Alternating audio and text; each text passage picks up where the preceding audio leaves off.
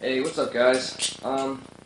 Been really into practicing loops lately, so I wanted to do a little tutorial on a loop that I just learned. I think it was called the 0G Chaplin loop.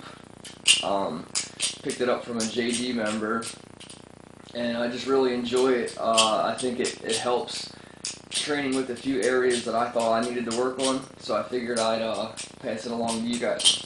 So, first off, you're going to start in your neutral position, holding the safe handle. You can see my bike handle has my lanyard on there.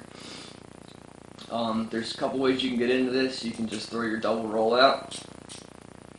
Basically, you want to get into the position to do a full twirl, but you're going to do it inverted. So you can throw a double roll out. Or, if you're just starting out the combo with it, sometimes I like to do a 0G Chaplin. Just throw your double roll out, ricochet back, throw a 0G Chaplin, and that puts you right into that position there.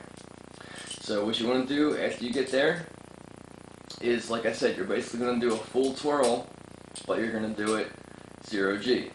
So you throw your double roll out. You should land pinching the safe handle between your index and middle.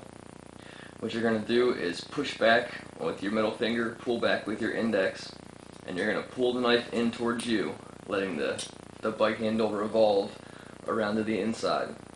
Now what you're going to do from there, just like a full twirl, you put your back of your ring finger on the safe handle and remove your index.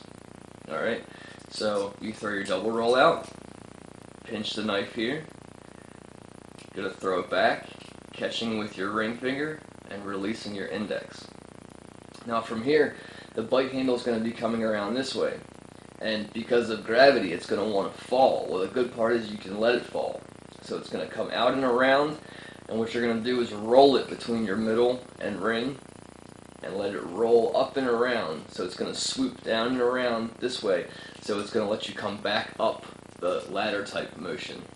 So from here, you do your double roll, push back, grab with your ring, and as this, see, I almost wanted to do it just naturally.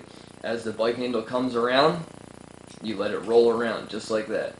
Roll around, closing on your middle finger, and when it comes around, you're going to let momentum bring it almost all the way around, and touch your index finger to the tip of your middle finger, and go from fingers down to fingers up.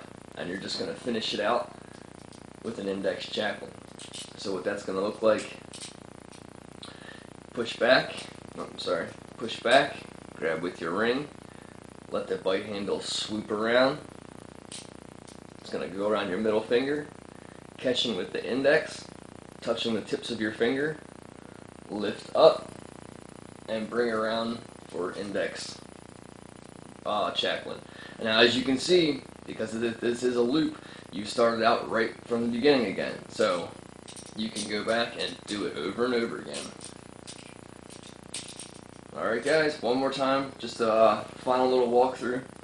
Double roll out, back to your ring, swoop around the middle, pointer finger comes up, index Chaplin. Alright guys, let me know what you think. Good luck.